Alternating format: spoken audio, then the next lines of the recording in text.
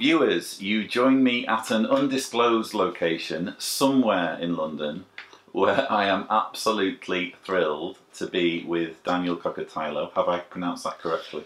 Yeah. Ish. Well, if you're Northern, we say Kokotajlo. Kokotajlo. Yeah. There we go. Let that be the... Let that be a lesson to all of you. Yeah, everybody gets the name wrong. But, okay. Yeah. Daniel Kokotajlo. And there's someone at the door. And there's someone at the door. I wonder if it's a J dog. Daniel is the director of an incredible film that I only saw last night for the first time called Apostasy. If you haven't seen it yet, see it. And I have a lot of questions I've prepared for you. Great. Okay. So I think, first of all, let's just get out of the way that we've just been talking off camera and we've realised that we kind of know each other, or our paths have crossed in the past. Yeah. Because we both come from Manchester, or within a circumference of Manchester. And we know a lot of the same people. We know a lot of the. We figured out we went to at least one wedding. Yeah. And that was one of the real joys for me, was to see a film not just about JWs, but a film that was shot in places that I can remember. Yeah. So... Well, you mentioned yesterday that even the Kingdom Hall in the film, yeah, you were involved in the construction work. I helped lay the paving slabs at the front of that very Kingdom Hall. I worked inside, and then afterwards they were doing the landscaping, and I got roped into helping out with the landscaping. So it was so strange to see a Kingdom Hall. Oh, hang on, and we'll get to that. Yeah, okay. But can you? And you don't have to kind of spill everything, but what if you could give us a feel for your background with JWs? Yeah, sure. Well, my mum came into the organisation when I was young, about 7 or 8 years old, and then I got roped into going. And that's where I stayed, yeah, till I went to college, I went to uni. It was only after uni that I moved away from my family and felt comfortable, you know, not going to the Kingdom Hall. Right. What was that kind of controversial, going to university? Yeah, I mean, I was the first in the family to go. Yeah. So it was a combination of pride, but then also uncertainty, and people were wondering whether or not it was a waste of time, you know, because back then people, you know, the 1914 prophecy was still going. So there was that kind of, you know, if you're going to, what's the point going to college? How are you going to feel, you know, if Jesus returns and you're in college and not in one of the meetings?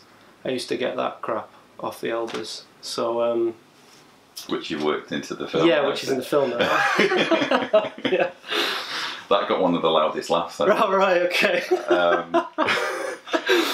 So yeah, I heard there was a lot of laughs in the screening last night. That's interesting. There's a lot of ex-witnesses in the audience. I don't think it was just them laughing, though. It couldn't have just been them laughing. Right. It's not spread to everybody. No, I think I'm going to. In fact, I'll ask you about it now. It's a gut-wrenching film, but there are moments where not just the ex-JWs in the audience, because I reckon they made up maybe 10% of the audience last night, but the majority of the audience erupts in laughter. Are those moments, when you're writing the script, you're thinking this will make people laugh, or were you surprised during screenings to see people laughing at moments that you didn't expect them to laugh? It's a funny one, yeah. I mean, I know that there's some lines in the film could potentially get a laugh, but you don't realise until you start screening it with an audience. And each screening's different as well. I've shown this film, we've played it all around the world, and so I remember in San Sebastian there was a lot of laughs, whereas in other places people were very serious about it and didn't laugh at all. So it depends. But, you know, I'm aware of the fact that there is humour in there, just naturally within the witnesses. Well, because it's so bonkers. Yeah, some of the crazy stuff they say. Yeah. Outsiders, they don't know what else to do other than laugh at it, because otherwise it's pretty disturbing. I mean, if JW called at their door and said some of this stuff to their face, they wouldn't be able to help themselves, would they? Yeah. And they're so taken in by the performances, it's like that's happening to them in a way. Yeah. I mean, and some of the stuff that they do is quite cringeworthy. And again, you don't know what's the reaction other than to laugh nervously at some of that stuff. Yeah. So I don't know what kind. I mean, you were in the. I wasn't there last night, but it's. You know, I don't. People laugh for different reasons, don't they? It's not always just because it's a joke. No, no. Sometimes it's like cringeworthy humour, isn't it? A lot of it. It's a genuinely cringeworthy spectacle for those like us who were in it, and part of it is. Wow, I can't believe I was part of that for so long, and part of it is I can't believe I was saying things like that once, you know? Yeah. So, one question that you were asked last night, which I thought was kind of obvious, but at the same time has a lot of nuance to it. What motivated you to make this film? I was, I've had this in the back of my mind for a while, but I never felt comfortable telling the story or talking to people about it. You know, it's that fear, that guilt was there for a while, and then I let it slip one day to a producer, and they said, "Oh right, you're a Jehovah's Witness. We should think about applying to a funding scheme to get this story told." So I was sort of roped into it, really. Really? Yeah. And it was during the development of the script that I was just sort of getting more confident about exposing certain aspects of the religion. I was sort of beating around the bush for ages as well, and I had a false start with the script, and then I also had the trouble of really trying to get into the mindset of the witnesses on screen. So it took a while. And then as I was developing it, I realised there's not just a secular audience. There's the thousands of people who have been disfellowshipped, and I wanted to respect their story, and shed some light on these issues. And then also I wanted to make sure it was truthful enough that it wouldn't put witnesses off. Because part of what I hope with the film is that witnesses, the curious ones, might come along and watch it, and it might trigger something inside them. And we all know that when a JW or an ex-JW is watching, they're waiting for the thing that's wrong. Yeah. I mean, there will be that, and there's nothing you can do about that. Because it's kind of a moving... I hope it hits them hard enough, though. That was the point, you know, make it emotional enough, powerful enough that they might ignore some of the details that they don't agree with or whatever. And I think as well you're dealing with a moving target, because the organisation's moved on since... you were even maybe starting filming it, so it's hard to depict it as it is right now. But I think you did really well. You mentioned that there were people kind of spurring you on to make the film. My wife was watching. Oh, well, she didn't watch it. She hasn't watched it yet. But I was describing it to her last night when I got back, and one of her questions was, "How did you convince non-Jehovah's Witnesses to not just participate in the project, say as actors, but also how did you enlist the support of like the British film industry, BBC Films, where it's not obvious that they would want to become embroiled in a film about a religion that could potentially be criticising a religion?" I think it's the way we pitched it to them. Yeah. We said it was going to be a very even-handed film. It was going to look at both sides. We're going to explore the reasons why faith still exists today. So in a broader sense, that's what interested the BBC and the BFI. Yeah. And also because of my connection with the story. Yeah. And the previous short films that I made, they felt comfortable that I was the one to do it. Right. But it was also a scheme. It's called iFeatures, and it's a scheme for first-time filmmakers. So there's a lot of support there, and they are looking for diverse and different ideas, stories about the regions, about communities we don't know much about. So there was support there from the beginning. Right. And there continues to be, and the sort of legal support as well, to make sure we're not getting into any trouble. So that's continued all the way through the process. And how did you create? This is one of the most amazing parts of the film for me, is that when you're watching it, it is like watching actual JWs. Yeah. How do you take non-JW actors and basically coach them in how to be JWs? It was, I mean, luckily enough, we had like about a week's rehearsal time before the film, before we started shooting. And a lot of that was just sitting down and telling them, you know, what it's like to be a witness. And the actors would read a line and just go, why would anyone do this? Why would anyone ever say something like this? And you know, it was always just discussing what's going on, what they're feeling, but what they're being told to do, and you know, the conflict there. And I think eventually they started to understand that kind of pressure, that the constant, you know, cognitive pressure that the witnesses are under, versus what they're feeling as a mother or as a sister. It was a constant reminder, and it's hard to get that across to some people, outsiders. And it, you know, I would show the actors a lot of the Watchtower videos and show them some of the magazines, and I think eventually started to get it. But there's always that tendency or that desire to maybe make fun of it or to undermine the witnesses, and that was something we always had to check. Even, you know, I was guilty of it as well on set. You might want a shot to linger a little longer on an elder's face just to like create a bit of humour. But I was like, no, let's just try and tell this as truthfully as possible. Now, you mentioned earlier about legal issues. Yeah. When I was watching, I don't want to spoil the film too much, but I noticed there were some very clever devices used to get around the whole copyright issue.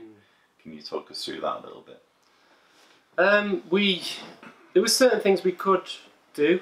Yeah. I was surprised to find out that we were able to actually use some of the talks verbatim. Oh, brilliant. If we reference the Watchtower in the credits. Oh, good. So that talk that Stephen gives at the end, the public needs talk about disfellowshipping. Wow. That is based on a talk from a convention, and even the brother, the elder, gets a shout out in the credits. So we did that, you know. Brilliant. Yeah. I was finding a lot of recordings and things, and I was working out if I just changed certain words, I could get away with it. So there was a lot of that going on. Like, I'd say, can I get away with this? Am I able to say this? Am I able to use this word? And the lawyers would just say yes or no to me. Like we weren't able to use the Watchtower symbol, which was a bit of a shame, because I don't know if you remember that Kingdom Hall in Oldham. Yeah. That was one of the old style of Kingdom Halls where they actually had the what do you call it, the Watchtower. Yeah, the Watchtower like logo with the turrets and everything. They had that built onto the side of the wall, a huge one. And I don't know if that was just a thing that happened at that Kingdom Hall, because I heard that the governing body didn't approve of that. So they had there was a letter about it saying that if it's like part of the structure, in other words, it's in the brickwork, then you don't have to worry about it. Right. If it can be removed, you should remove it. Right, okay. So they just removed the top bit of it, so that's why there's just like a square block there now. It's the random block on the wall. Yeah. Brilliant. But I wanted to put it back on the wall. I was like, no, let's put that back, the Watchtower symbol back on. Yeah. And I even wanted, the org, the blue plaque that we have, but obviously I wasn't allowed to do that. But you did use, very cleverly, I thought, you did have literature in there. Yeah. What was that a nightmare to sort out?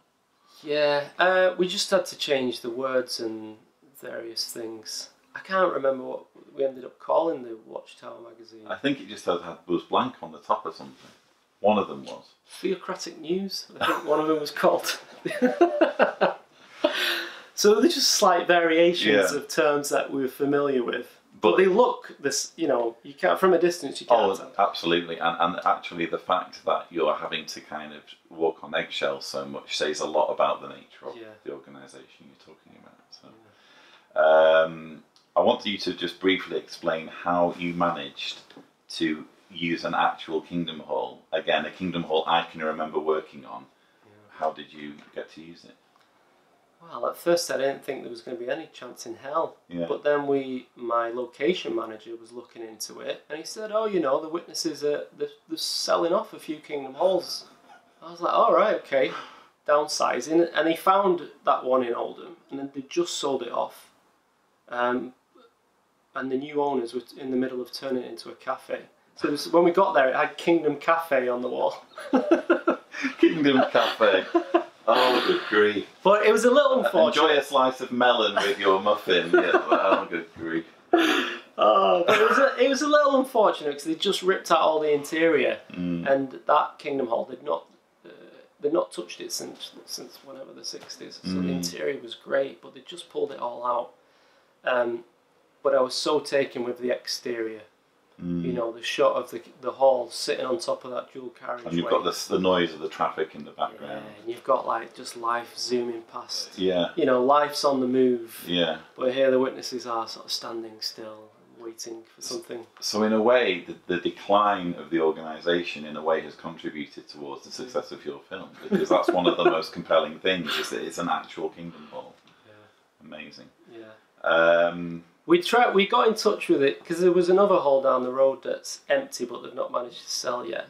So we got in touch and said, "Oh, would we be able to use your furniture and your chairs?" And we tried to meet up with one of the brothers there, and but we were like 2 minutes late, so we decided that he didn't like that, and he left. And but then he found out what the film was about, so then there was no chance. And it was Jehovah's hand in matters. Yeah. And can you just talk a little bit about the 2:3 aspect ratio? Because 3:2. Sorry, 3:2. What led to you deciding on that? It worked brilliantly, but what led to you? Because, you know, for viewers who don't understand, usually the aspect ratio that you're seeing now is more widescreen, but you used a far more narrowed shot that's more akin to what you would expect on an old television, maybe. So what led to that decision? Me and the cinematographer, Adam, we were looking at a lot of photographs and paintings as references. There were a couple of artists in particular, Michael Burremans and Daniel Kokotajlo, and they did a series of very like austere, formal paintings of religious women, and they were very stripped down and simple colour palettes. And I was quite taken with. There's something about the minimalism of that was quite powerful for me, and it made me think back to being a witness. So then, as we were doing test shoots and filming rehearsals and things, we were like, we couldn't capture that feeling. It was too wide. It was like too cinematic, and because of that, it felt too fictional. So I said, right, let's just try and shoot it in a 3:2, which is a stills photography aspect ratio.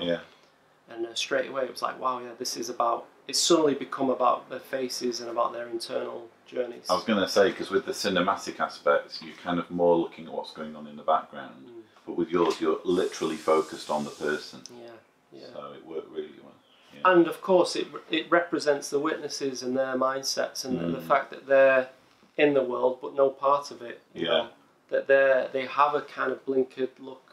They're focused on the new system and all this stuff around, and they're not that concerned about. So that, you know, by doing that slightly, you were less interested in what was going on. Exactly. No, it worked really well. So I also want to ask you about the device of prayer to express belief, because I think if I was going to write down a list of challenges in making a film about Jehovah's Witnesses, it's how do you convey what they're thinking? So how much of a challenge was it to incorporate that into the film? It was difficult, to begin with. I just didn't know how to go about it. It was so sort of complex, the psychology of the witnesses, that there was something missing. It was like, I just wish I was sort of writing a book about it really than trying to put it on screen.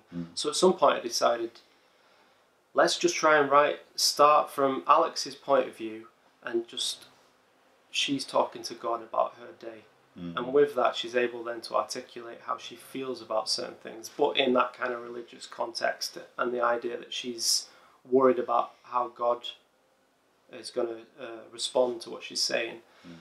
So I did that. The whole story was a prayer at one point, and then slowly and surely I started to adapt that into a script. And I thought it was quite nice, because that's one of the things I remember about that was appealing about The Witnesses, is the way they treated prayer, or the personal part of prayer, how you are encouraged to articulate your own thoughts rather than just repeat the same mantra. No, that worked really well, and I thought really did the job of, well, this is they're doing this because this is what they really think.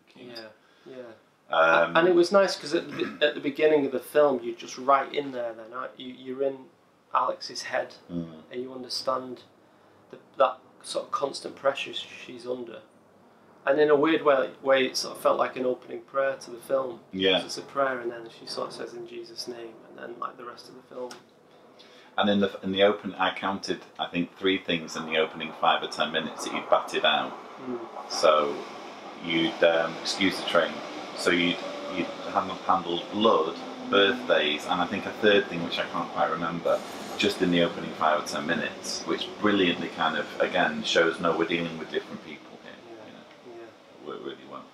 Now, on a scale of 1 to 10, 1 being very disappointed and 10 being expectations exceeded, how would you rate the response to the film? Generally speaking, yeah, it's been overwhelming. Yeah, 9 or 10, I'd say. Yeah. For various reasons. I mean, we premiered at Toronto, which is a big festival, and since then we've shown it all around the world. And people are just, secular people, they just can't believe that this stuff goes on within The Witnesses. Yeah. But at the same time, they understand by the end of it, they understand the pressure that these people are under. Yeah. And they thank me for it. And but then also lots of ex-witnesses are turning up, and they feel it's a cathartic thing to see this on screen. So I've just, when I was making the film, I was unsure about why I was doing it or how people were going to react. But now it's out there, and people are sort of sending me messages and things. It's like, right, it feels like there was a reason for making the film. And you got an award. Daniel's been really shy about, he said, no, don't have it in the background. I was like, no, you're having it in the background. Oh my God. So can you just, for all of the ex-JWs watching, this is like, come on. Camera close up. We were selected at London Film Festival, and then we ended up winning the IWC Bursary Award, which is kind of like their best film for British debut. Feature film. Well, that's the award. Hold on. I'm not gonna do it. It came with a nice bursary as well, which... There you go. Oh my God, this is embarrassing. I'm sorry. I've got a few others in there. There's a lot of ex-JWs who are proud about this, How important was it for you to show the humanity of JWs? I think that's one thing you did. You showed the conflict, and you showed moments of levity as well as moments of angst and being sombre and that kind of thing. I think that was a way to get outsiders interested first and foremost. That it couldn't just be polemic. People were not going to be interested in that. They wanted to see sort of 2 sides to the coin, like why faith exists, the positives of some aspects of the community. But then ultimately at the end it's about disfellowshipping and excommunication. Yeah. So I had to get that balance. Just, the tonal balance as well. I like sort of undercutting serious things with a bit of humour and vice versa. Yeah. Keeps people sort of engaged. And it's a palatable way to deal with the subject. Because there's a moment where there's like quote unquote worldly music, and it's very arresting from what you've already been. But the truth is that there are JWs who, and especially in the community that we grew up in, there were wild parties and weddings that maybe got a little bit out of hand, you know. Yeah. So I like that was captured in the film. Yeah. Brilliant. Was it easy to show restraint in making sure that your experience with the JWs didn't impact on the film in terms of conveying any kind of bitterness or mockery or that kind of thing? Yeah, like I said earlier, that's a temptation all the time. There's something uncomfortable about becoming a witness for the actors and for myself as the director. You had to respect it and treat it truthfully, and with that then you had to sort of let yourself go a little bit and transform yourself, and it is uncomfortable, that stuff, and you come away sort of feeling morally unsure about what's just happened, but we kept at it because it was important not to undermine the characters and be as truthful as possible, because then maybe certain people watch the film and not feel sort of offended by it. Yeah, it certainly wasn't a Book of Mormon. It was treating it seriously. Yeah. And I think I mentioned, I think I've asked that question already. You mentioned briefly your JW background. I just want to ask, has your family seen the film? No. No. No, as far as I'm aware of, no. I know my mum, she might watch it, but at the moment she's not interested. It's too close to the bone. And it has to be her decision, doesn't it? Yeah. I think. And you mentioned last night something about elders having seen it. What's that about? I heard that. I mean, it was on ITV Granada. There was a big piece on the film, and the journalist then at the end said they'd been in touch with the Watchtower to get their opinion on the film, but obviously they didn't say either way. But then I heard because of that they sent 2 elders out to review the film in Manchester at the Manchester screening. But Watchtower sent 2 elders. Yeah, well, that's what I heard.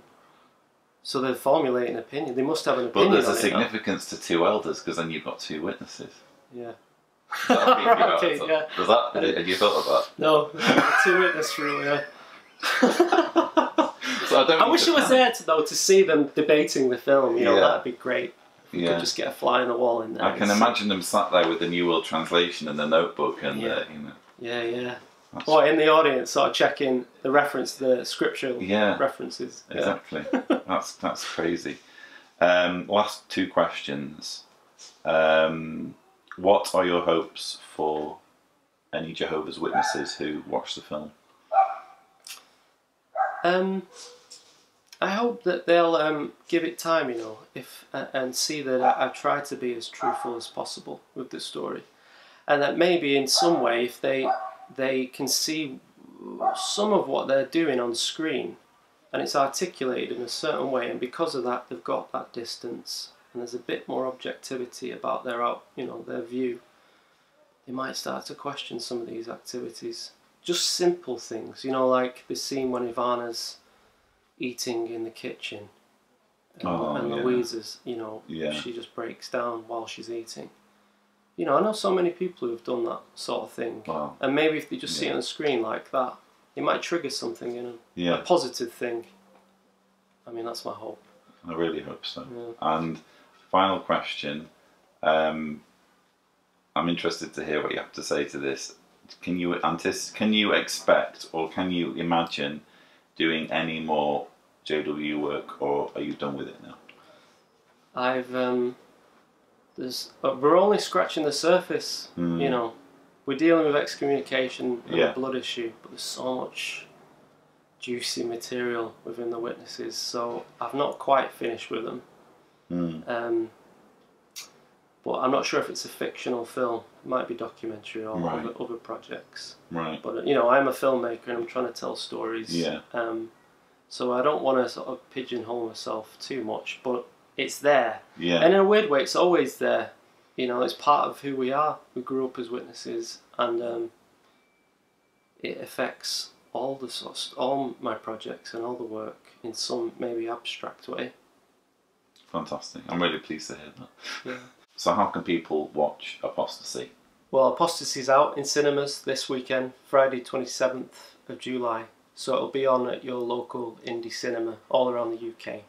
And then shortly after, it'll be on DVD and Blu-ray and Amazon and iTunes, so you can purchase it there. And then at some point next year, it'll be on the BBC. Brilliant. Daniel, hey, it's been a pleasure, Lloyd. I really appreciate it. And again, if you haven't already seen Apostasy, please see it. It's very worthwhile, so please check it out. If you want to see more interviews like this one, please don't forget to subscribe to the John Seeders channel. But for now, I hope you've enjoyed this video. And as always, thank you for watching.